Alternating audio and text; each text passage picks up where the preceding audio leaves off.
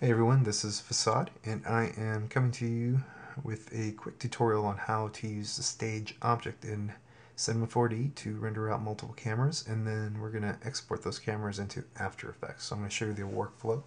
So let's get started. Let's say your client wants you to render a phone, and they want several different angles of this phone, so several shots of this. So we're going to create 3 different cameras. That's what they want. So let's go ahead and create a camera. Go like that. We're going to create a camera, call this camera 1 or cam 1. Alright, so for the first camera, make sure you click on this little dot here to look through the camera. They want us to do a pan here from left to right. So we're going to control click on the first keyframe, press control and click, and you see a little blue keyframe pop up. That's your first keyframe. We're going to then go to frame 40. And we're going to pan to the right and control click on frame 40. Now we have this movement. For the second camera, they want kind of a zoom of the phone, so we're going to start the second camera at frame 35.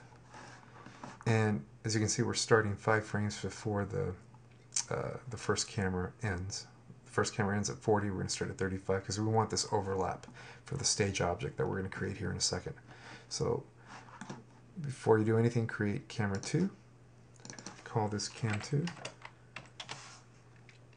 and make sure you look through the camera. Okay, so click on this little dot here.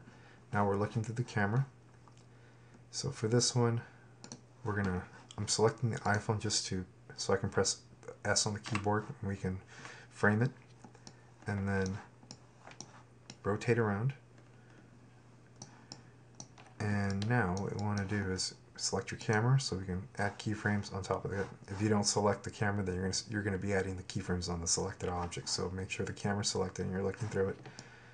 So frame 35, we're going to start at a keyframe, control click, and let's go to frame 70, and we're going to dolly in here.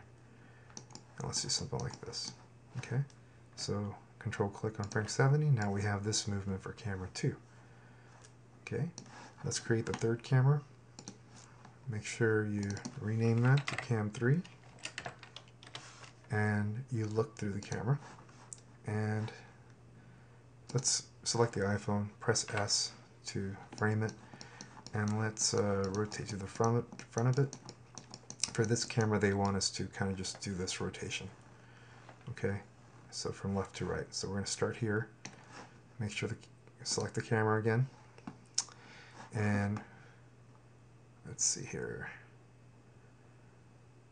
Forgot where the last camera ended. It ended at frame 70, so we want to start 5 frames below, so we have an overlap. So at frame 65. Okay, so select the camera, number 3, control click. That's your first keyframe, and let's go up to frame 100 for the next one. Select your. This next step.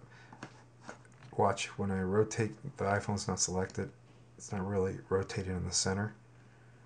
But if you select the iPhone here, then rotate, it rotates here in the pivot point of the iPhone.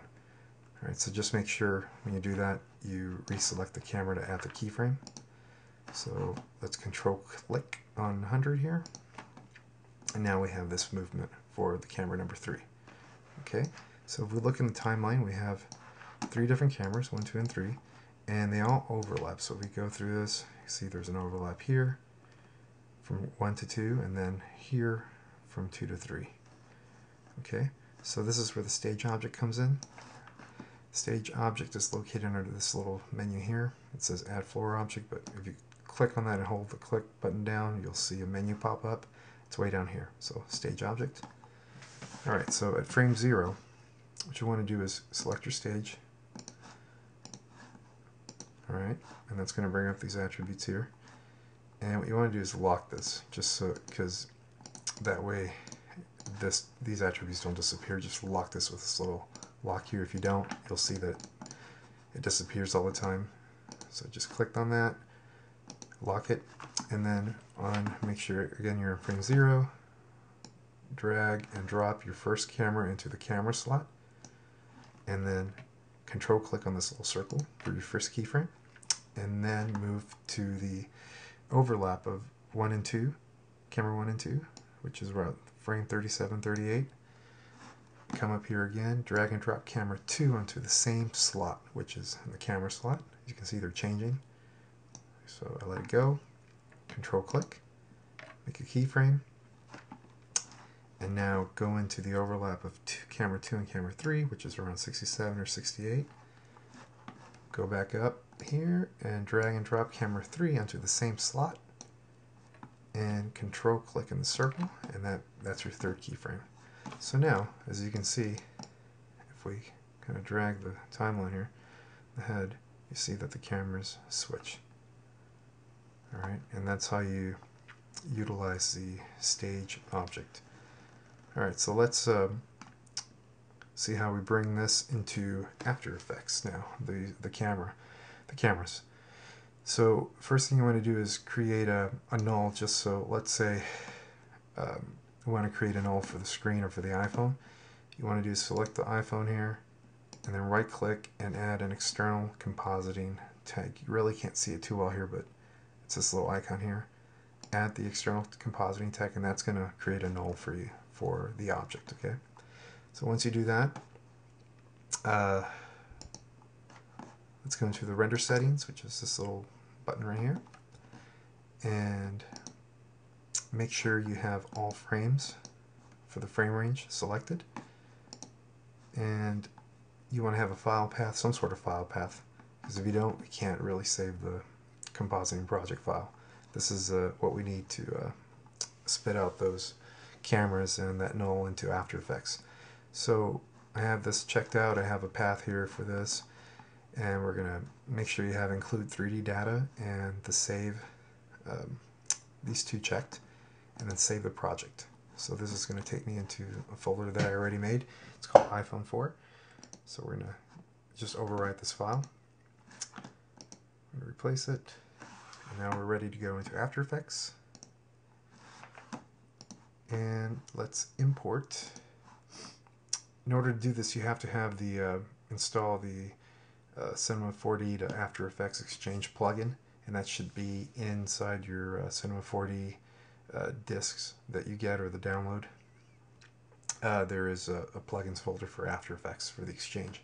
So we're going to import the file, and that's the iPhone 4.aec that we just created.